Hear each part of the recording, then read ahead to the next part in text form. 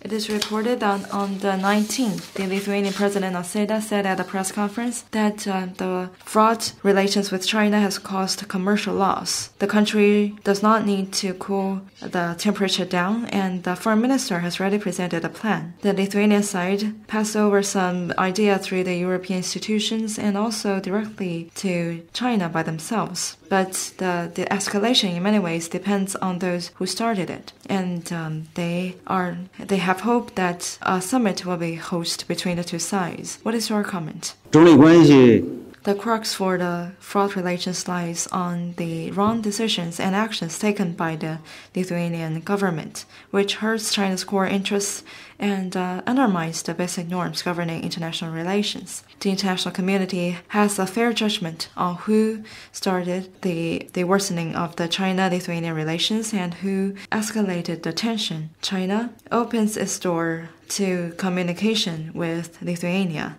If the Lithuanian side hopes to improve the current situation, then it should demonstrate its sincerity to China and take concrete actions.